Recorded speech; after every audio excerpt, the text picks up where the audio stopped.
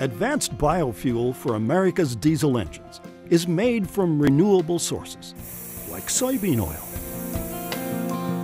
Biodiesel works in any diesel engine without sacrifice to power or performance. Biodiesel reduces emissions and helps us breathe cleaner air. Biodiesel is the nation's only commercially available advanced biofuel. It powers 18% of the transportation sector. More than 2 billion gallons were used in 2015. That's the equivalent of taking 3.8 million cars off the road or planting 466 million trees.